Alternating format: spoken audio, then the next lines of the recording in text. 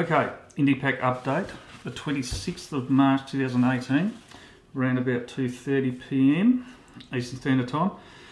Now, it looks like Abdullah made it into Melbourne earlier this morning. I can't remember exactly what time. I watched him go along the coast, had a look at the weather, and it was like squalls coming through, but the wind was behind him, so he got to Melbourne. He's having a rest now by the look of it. There was one guy who's a little bit off track. It was the Dark Knight, who's Heath Ryan from Melbourne. But when I read his bio about the race, sorry, the sun's coming in and out here. Heath Ryan is riding Hubert Opperman's 1937 record-setting route from Perth to Sydney via Adelaide. So he's not doing the route that the Indipac course is predetermined from last year. So I'd say most people are, but the Dark Knight's doing his own thing, following Oppie's record-setting route from Perth to Sydney. So he's doing his own thing, absolutely fine. So that's why he's off track on the map progress thing. Abdullah's having a rest, as I mentioned. There's a group of riders, you know, the usual suspects are sort of all together along the coast of the southeast of South Australia there. We've got Rhino, Dan Polka Dot and Stefan, all really close to each other. Stefan's got 3,336 kilometres, or 3,236 kilometres. Rhino, 3,228, so they're pretty close, these guys. So they're really going quite well. Rhino's doing about 27 kilometres an hour at the moment, so the wind must be looking okay for them.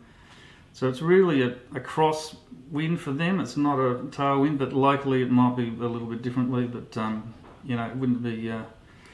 Rhino, by the way, put up a Instagram post of him at Murray Bridge. It was absolutely hilarious. I mean, the guy's just a comic genius. You know, he's just. If you get a chance to look up Rhino on his Instagram, the one from Murray Bridge was just hilarious, talking about being a camel in camel mode and putting a sail up, you know, when you had a tailwind and stuff. It was just great attitude. It was really good to see people having fun while they're doing it. Some other people going well south of Adelaide now. There's Sully, who's at around 3,112 kilometres from the start. Callum Henderson is going pretty well, 25 kilometres an hour. He's just gone through the 3,050k mark, so that's looking really good. There's Mark Grumpy Bug. He's having a bit of a break. I think he's just about to hit the 3,000 mark, so that's going pretty well. There's a few riders in and around Adelaide. Joseph Kendrick on the Fixie is coming down from Clare now. There's a heap of people sort of closing in on Port Augusta, which is kind of the point where you just start heading south towards Adelaide, so that'll be good for them. Shane Beaumont's doing well now. How's our mate Rupert going? Rupert's doing really well, 27.1 kilometres an hour. That's really good stuff. He's gone through 2,283 kilometres, so Rupert's going really well. It's lovely to see.